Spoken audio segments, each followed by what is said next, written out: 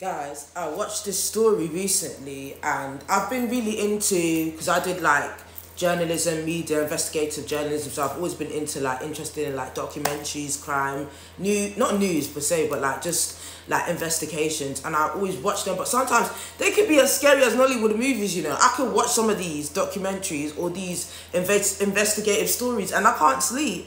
I watched one of the most horrifying story, which was about a woman, whatever her name is. I don't even want to put any respect on her name, Michelle Blair, whatever. She literally had 4 kids. She killed 2 of her kids, one of her oldest daughter and the oldest one. One was Stephen, one was Shawnee. And she put them in the freezer and they were dead for like 1 to 2 years. Nobody noticed this. The reason why she even admitted to the police that she killed her kids was because she said they sexually assaulted her child, Alex. Now, Alex was the younger one.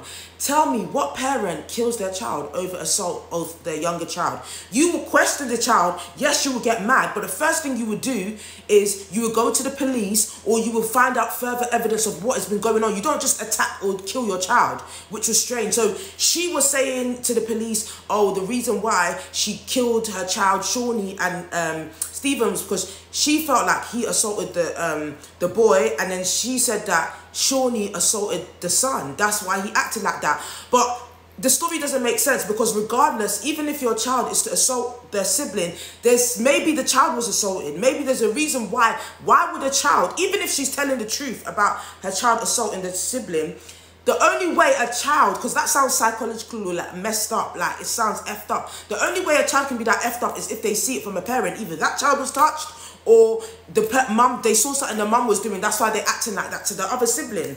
But it's mad because there's no way, either way she's telling the truth or not, either way she's guilty in my eyes. Like, there's no way you can do that to a child. You can beat them up, knock out their teeth, hit their head, cause trauma to their head, put them in a freezer and try and make that up so that people can have sympathy for you. And it's crazy how like the police and the justice system, like, oh, we're gonna see if we can. No, don't see if you can give her rights to see her kids. Completely terminate her rights from all her kids. Like, it's crazy how the justice system, the church, the family, the friends, the school, the people didn't notice that the 2 kids were missing. The 2 kids were nowhere to be seen for years. Like, you haven't seen them, you don't know where they are. The school can't even question their whereabouts or why she's pulling them out. Didn't notice any strange behavior.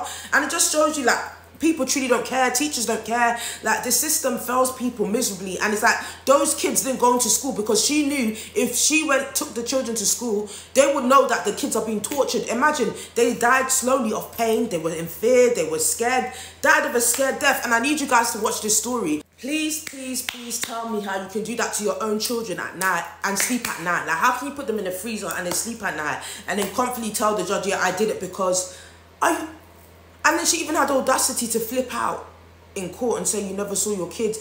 No matter what, if the father don't see the kids, if the family around you, there's so many things you can do. If you know that you don't have the mental capacity to look after kids, take them to care. Take them to someone else that can help you. Take them. There's always an excuse. A narcissist, a psychopath, and an evil person will always like act and lie and look for sympathy. She's a narcissist, a complete narcissist, an evil woman. There's no excuse. I don't care if she was abused. I don't care. Like, people were saying, oh, maybe she was abused and she took her emotional trauma out on her kids. So effing what? Why didn't you go to counselling? If you couldn't handle your kids, there's so many other ways you can like do like co-parenting or take them into the justice system and see whether you can see them for time. You could have gone to a pastor.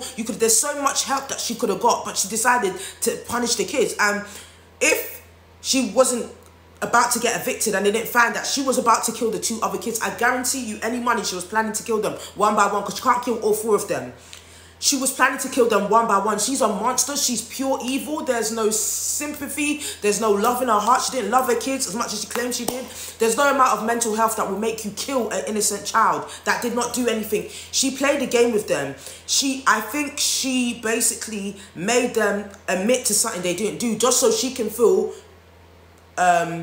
not feel a sense of guilt, so she can feel validated in why. She just wanted to kill them. She's a harmful, disgusting, dangerous woman. She wanted to kill them. She didn't have a reason to kill them. So she wanted them to say that they assaulted the siblings so she can get herself angry. So she's sick. She wanted to get herself angry just so she can punish them. And you got to really be careful of people like this in the world, guys. Like, I'm going to put the link down to the story.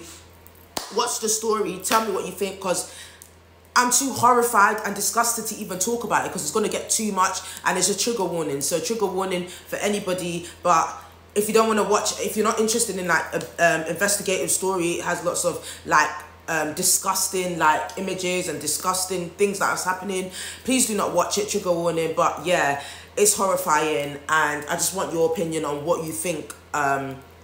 This case, I think she should have been put to death penalty. I don't even think there should have been any consideration of whether she should go on patrol, if she should get let out on parole. When I say patrol, she shouldn't have got left out on parole. Like, she should have just been sentenced to death. She's a pig. She's an animal.